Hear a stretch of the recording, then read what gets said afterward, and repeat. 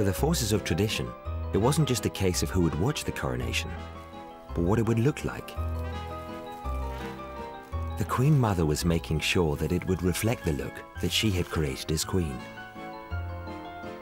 Princess Elizabeth had already gone and had a wonderful wedding dress created for her by Hartnell in 1947.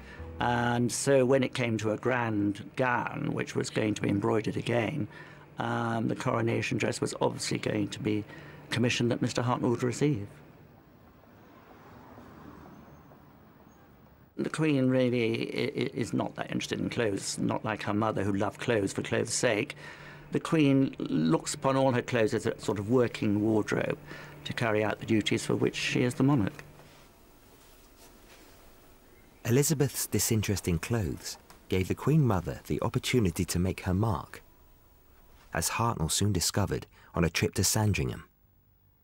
To his surprise and rather shocked, he got there and he found both the Queen Mother and Princess Margaret there, eagerly waiting to see what he was going to produce, which he found slightly unnerving. But they were very enthusiastic and obviously ordered their gowns from him too.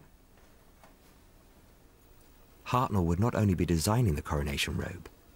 For the first time, a coronation would have a coordinated look. And the Queen Mother would also make sure she influenced who would be wearing some of these beautiful clothes.